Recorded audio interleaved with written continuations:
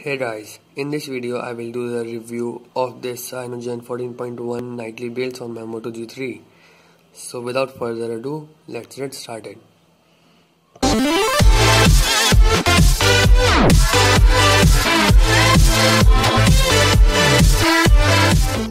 Now first of all, I have to say the ROM is pretty stable.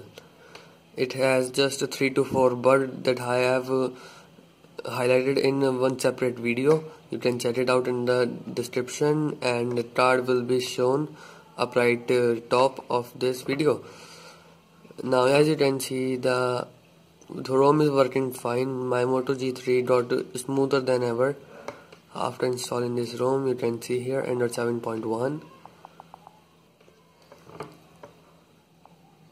and here you can see Cyanogen 14.1 2016. It's a 25 November build, and all the Nougat features are present, with some additional features of Cyanogen mode to customize the look and feel of the device. Like the status bar, you can change everything in the status bar you want to change. Double tap to sleep is also present. I will just show you the sample. Yes,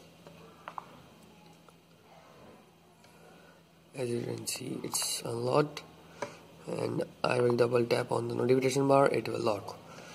So these functions are present, and the biggest thing for which I was worried, that the Moto actions that were present on this Moto G3 will be lost, but Cyanogen 14.1 saved me. As you can see, double chop to enable flash is working pretty fine, and it's also present on Cyanogen 14.1, and double twist is also working very fine, and the Moto gestures are also working fine. Like you have the ambient display also, as you can see. If I will just pick up my phone, it will light up, and you can unlock your phone from the display itself without touching the power button.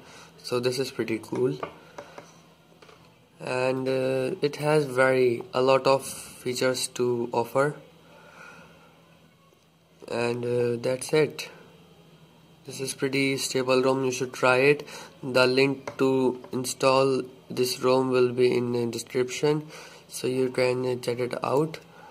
And this gave me my Moto G3 a new look, new feel. To sum it up, I would say this ROM is pretty stable, and you should try it also. So thank you for watching this video, guys. If you like this video, then subscribe to my channel and stay tuned for more such videos. Thank you.